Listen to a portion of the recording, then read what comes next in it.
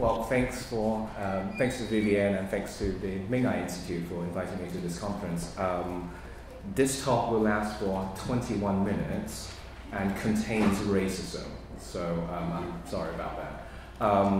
I also feel woefully inadequate talking about the subject because there are people in the audience who are actually Liverpoolians, and I've only been a Liverpoolian for about 3 months.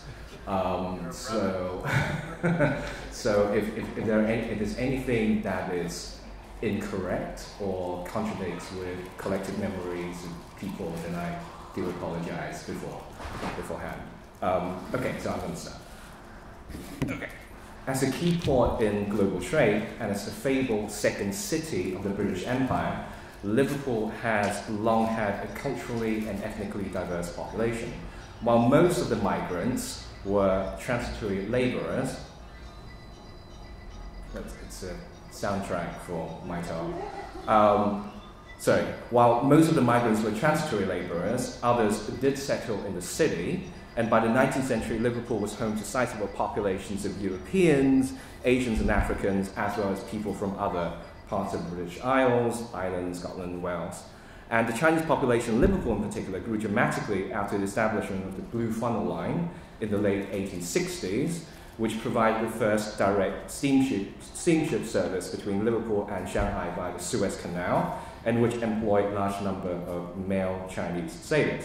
And in light of the sexual relations between all the diverse groups and the local population in Liverpool, there were also significant numbers of mixed-race people in the city by the early 20th century. While Liverpool has long boasted of its cosmopolitan character, in reality, many migrant groups were discriminated against and ghettoized, and by the early 20th century, a host of measures began to be implemented to prevent or discourage so-called undesirable aliens from engaging in relationships and having children with white women, or from coming to Britain altogether. For numerous politicians and scientists at the time, informed by theories of eugenics and degeneration, racial miscegenation was an urgent social problem as it apparently threatened the social fabric and even compromised the strength of the British nation. And Anglo-African, Anglo-Chinese, and Anglo-Indian folks, especially children and young adults, became objects of scientific scrutiny and intervention. So my paper today briefly introduces the history and legacies of racial mixing in Liverpool by concentrating on a handful of social scientific investigations from the 1920s and the 1930s on members of the Chinese community and their mixed-race offspring. This is a slice of the history of thinking Chineseness, or if you like, unthinking Chineseness. But it was not the Chinese doing the thinking, rather the Chinese were being thought about by, well, white folks, white scientists. And the research that was done for this paper was heavily indebted to scholars such as Lucy Bland and Leslie Hall, who have extensively analyzed the history of British eugenics, to Gregor Benton, who has studied the history of Chinese immigrants and Chinatowns across Europe, my colleagues at University of Liverpool, John Belsham and Graham Mine, who have produced detailed accounts on Liverpool's diverse communities, the sociologists and anthropologists Mark Christian and Jacqueline Nassy-Brown, who have dissected racism and racial relations in interwar Britain, and Jamin Caballero, whose work on ethnic mixing has been incorporated, as many of you might know, in the 2011 BBC documentary series Mixed Britannia. There are also many, many people who sort of looked into this, for instance, Yvonne Foley, who has a website called halfandhalf.org, which all of you guys should take a look at.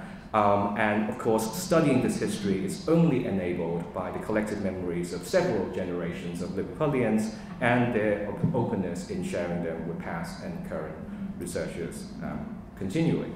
My starting point is the notorious 1919 race riots, which took place from January to August in 1999 in 9 cities: London, Liverpool, Cardiff, Glasgow, Salford, Hull, South Shields, Newport and Barry. In the wake of the First World War and demobilization, the surplus of labour led to widespread unemployment and resentment among British workers, particularly the seamen at British seaports. African and Afro-Caribbean and Arab and South Asian and Chinese communities were targeted in a series of violent attacks, resulting in at least 5 fatalities and the vandalizing of many homes and properties. And there was the perception that these ethnic minorities were stealing the jobs that belonged to white indigenous British workers, even though the foreign laborers were often paid an exploitative wage and had to tolerate extremely poor and unsafe working and living conditions. And the political rhetoric at the time during the 1990 race riots was very much British jobs for British people. The white working class rioters were also fueled by the racist fantasy that these migrants were stealing their women and producing masses of monstrous or deformed offspring that would in time overwhelm the British nation.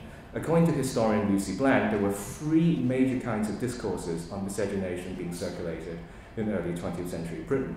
First, the idea that miscegenation would generate abominations of nature, an act of transgression that is so great that it would perpetuate an endless cycle of violence between white and non-white people. The second racist fantasy was that the white women involved in these interracial unions were passive victims who were enslaved by the sexually predatory and vampiric black men or Chinese men or Indian men. Therefore, these women needed to be protected and rescued.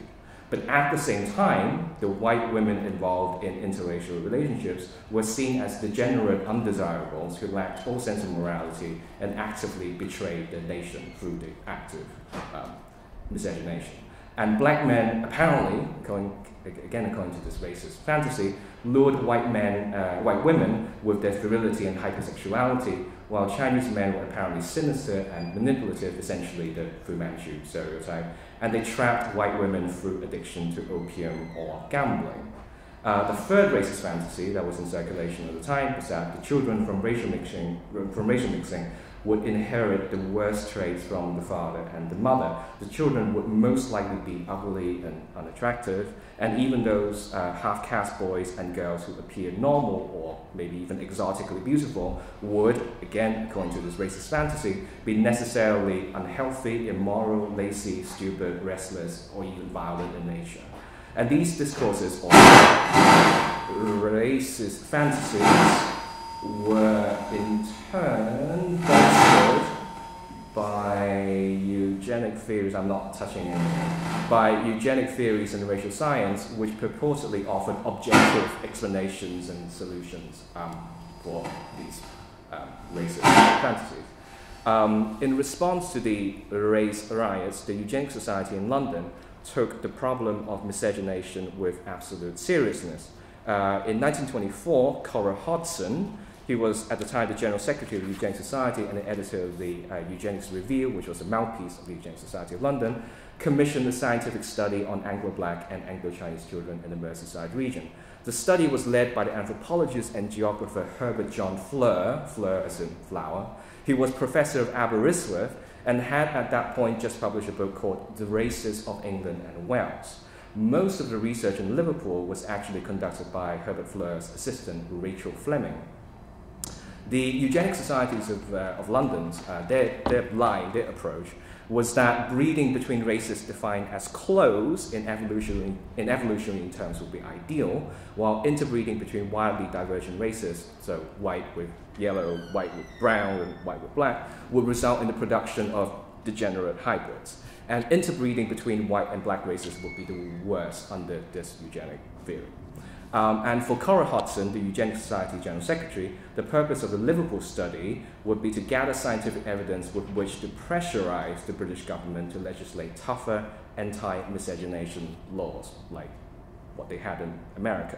In the 1920s, the British government operated voluntary repatriation programs, which had a poor uptake, and the British government forced all aliens to be registered with the police, and the marriage registrars under the order of the Foreign Office issued statements to British women to warn them against marrying black, South Asian, and Chinese men.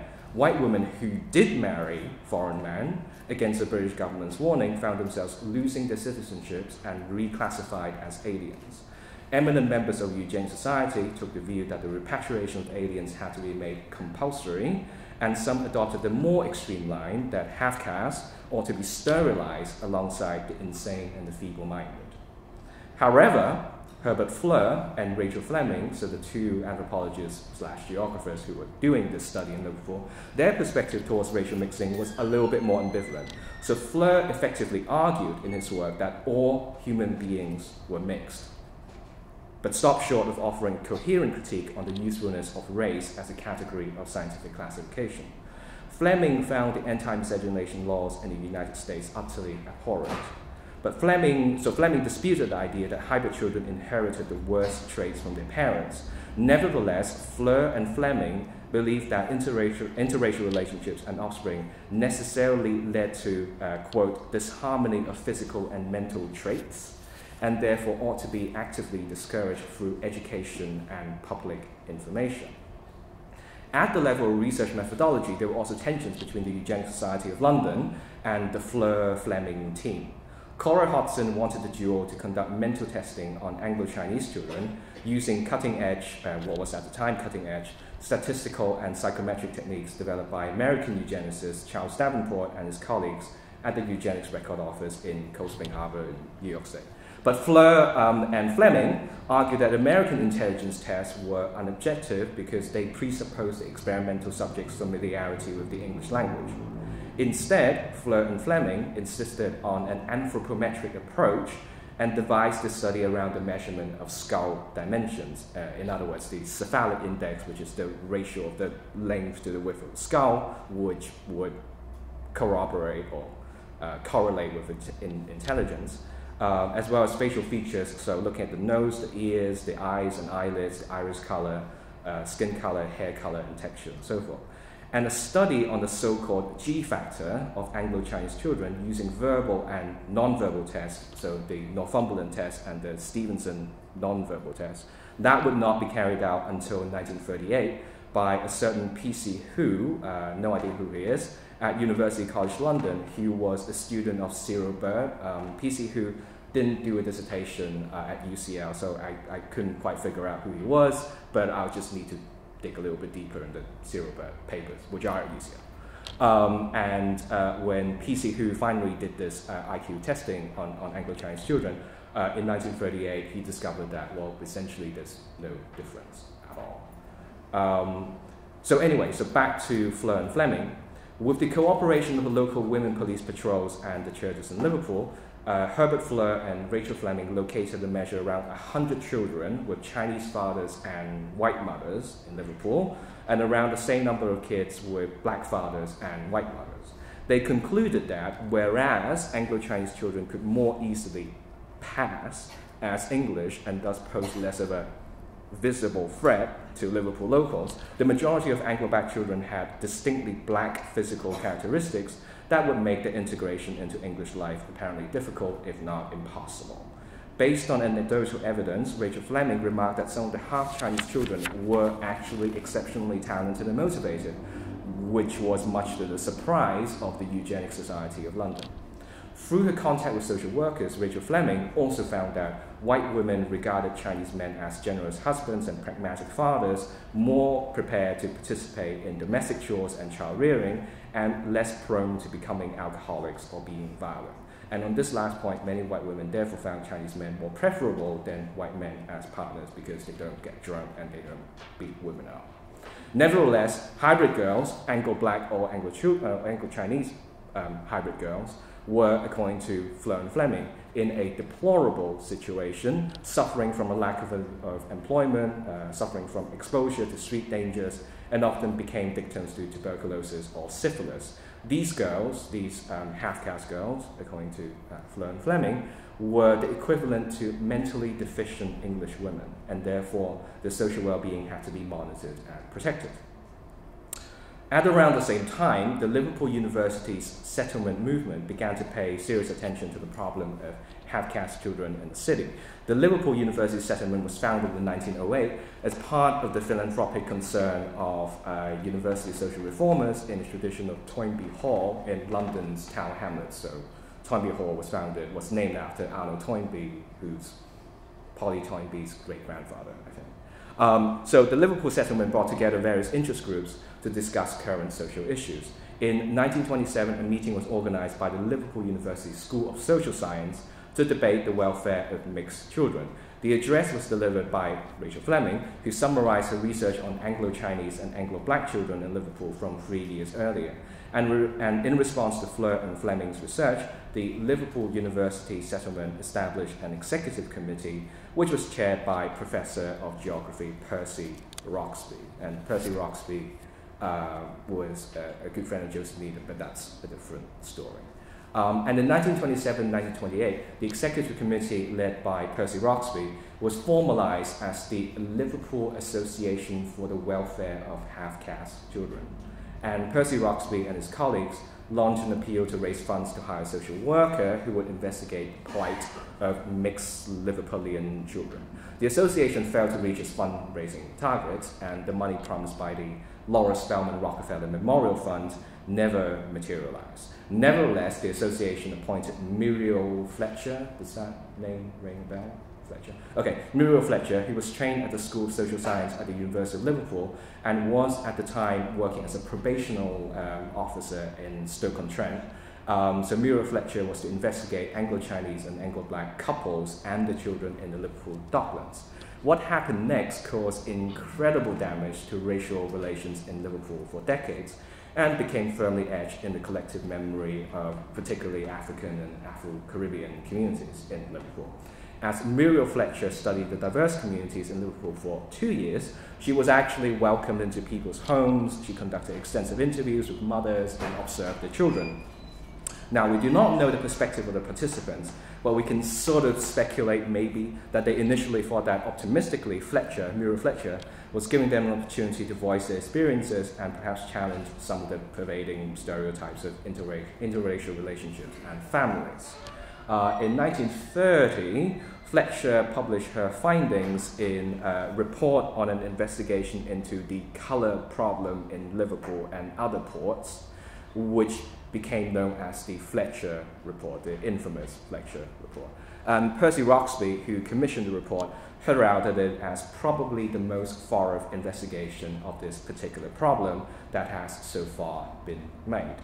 At the outset, the Fletcher Report bracketed out Anglo-Chinese children who, according to Fletcher, were well-adjusted and therefore not a social problem.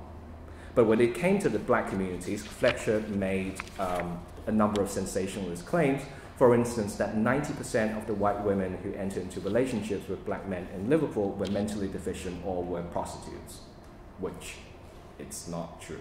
For Fletcher, half-black children were a kind of perversion of nature. They inherited the slackness from their white mothers and the recklessness from their black fathers. The Fletcher Report drew an extremely angry response from the League of Coloured Peoples in London and from the black population in Liverpool, who felt that their trust had been violated. And Muriel Fletcher had to flee the city for her own safety, and the Liverpool Association for the Welfare of Half-Caste Children was soon disbanded. As a result of the Fletcher episode, the black community in Liverpool held a distrustful, if not hostile, attitude towards the University of Liverpool, and this broken relationship did not heal until around 2 or 3 decades ago. The Fletcher Report led to a diverting of attention in Liverpool away from mixed children and racial science onto the more general question of immigration and social integration. So in 1934, David Caradoc Jones published a 3-volume work entitled The Social Survey of Merseyside. Taking Liverpool's diverse communities into the wider immigration context, the problem of black immigration and Chinese immigration into Merseyside was actually comparatively small, as the number of people from Eastern Europe and from Ireland actually far outstripped those from other places anyway. And Jones came to the conclusion that overall, the immigrants, all of the immigrant communities in Liverpool, actually made positive contributions to the city's economy. Compared to local populations, immigrants, including Chinese immigrants, were in regular employment and were actually less likely to slide into poverty. Again, Jones emphasized that while Anglo-Chinese young men and women had few problems securing employment or starting families, Anglo-Black folks, by contrast, had significantly greater difficulties in achieving either. However, instead of claiming that there was something biologically wrong, inherently wrong with Anglo-Black men and women, Caradoc Jones already shifted towards a more sociological and environmental explanation. In the mid-1930s, with the rise of European fascism and race as a scientific category began to be criticized from within the eugenic society, Ideas about the harmful effects of miscegenation were largely discredited after the Second World War. There was, however, a final tragic twist to the story. In the early 1940s, an estimated 20,000 Chinese sailors were recruited into the British Merchant Navy. Many settled in the Liverpool docklands and married or cohabited with local women. After the Second World War, these Chinese sailors were regarded as troublemakers by the British government and by Liverpool's shipping companies because they became unionized and started to demand equal pay as local sailors. In 1945, the Home Office devised a plan to repatriate undesirable Chinese aliens from Liverpool. By 1946, an estimated 1,300 Chinese men were rounded up by crack squads led by the Special Branch, sometimes in the middle of the night, and shipped back to Hong Kong, Shanghai, Fuzhou, and other places. More than 200 Chinese men with dependents, English wives and Anglo-Chinese children, were suddenly and forcefully repatriated, leaving behind distraught families who believed themselves abandoned. As a result, as well, many of the members of the Chinese community in Liverpool also relocated to Manchester in the 1940s. By way of conclusion, I would like to come back to the theme of the conference, which is Thinking Chinese. The aim of this task was not to showcase the terrible racism that was embedded in some of the purportedly scientific thinking from the early 20th century and then pat ourselves on our shoulders for hopefully not thinking about Chinese or Anglo-Chinese people in eugenic terms anymore, and hopefully that this society is not as racist as it once was. I mean, I'm not going to jump on a political bandwagon here, but don't vote UK. The story of racial miscegenation showed that in early 20th century Britain, attempts at investigating and defining Chineseness by white men and women of science simultaneously entailed investigating and defining blackness and whiteness. In this scheme, being Chinese or Anglo-Chinese lies somewhere between being white and being black. The praise for the Chinese for having a set of positive traits, being enterprising, resilient, hardworking, exemplary immigrants, and so on and so forth, often simultaneously entailed the condemnation of Africans and Afro-Caribbeans for allegedly failing to integrate and adjusting themselves into English society. Mixed Anglo-Chinese people, again according to the logic of racial science, could at best pass off as being English or perform Englishness to an adequate degree, but could never become genuinely English despite having an English mother or an English father. The history of thinking Chineseness, or maybe even the history of unthinking Chineseness, is therefore intimately tied to the history of thinking blackness or unthinking blackness and thinking whiteness or unthinking whiteness. Now, it's easy to congratulate ourselves for our more progressive values, and it's difficult to argue against Chinese and Anglo-Chinese people who now have the agency and power to define their own identities, to claim their own cultural heritage, and have the sense of belonging to which they are perfectly entitled. However, in the process of thinking Chineseness, at this event today and on future occasions maybe, we probably, maybe, should have to perform a simultaneous thinking and unthinking. By unthinking, I don't mean not thinking, I mean a kind of a deconstruction as well as a construction. Because it is only with a simultaneous construction and deconstruction of what it means to be Chinese that we are not simply reproducing essentialism at the level of culture as opposed to biology. And in a sense, I believe we're all cultural miscegenants. And I'm going to quote Nathaniel Coleman in the corner that we all have a duty to miscegenate. And thank goodness for that. Thank you very much for listening.